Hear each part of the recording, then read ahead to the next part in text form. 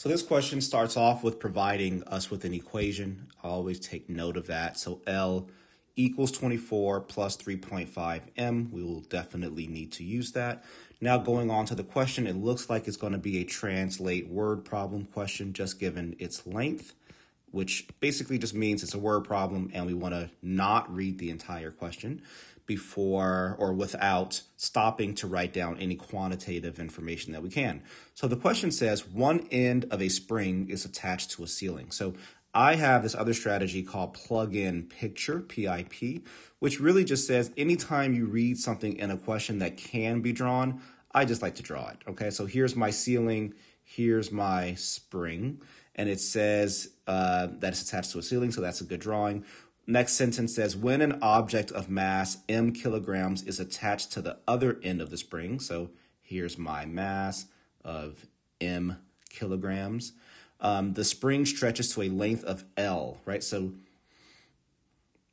how would I draw that? In fact, I'd probably get rid of this and say that same spring is now down here, and this length is L. Right, so this is, let me erase this.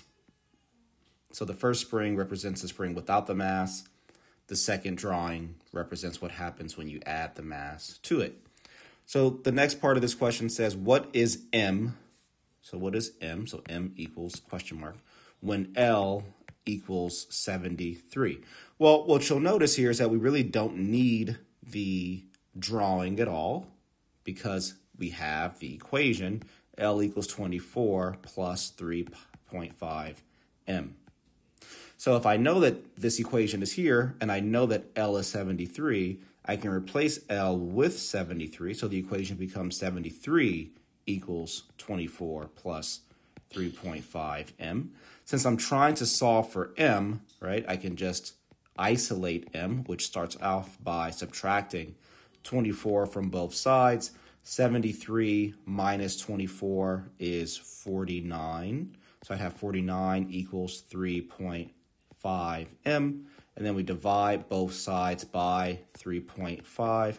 You can go to your calculator, type in your 49 divided by 3.5, and what you will find is that m is equal to 14, which makes our final answer here choice A.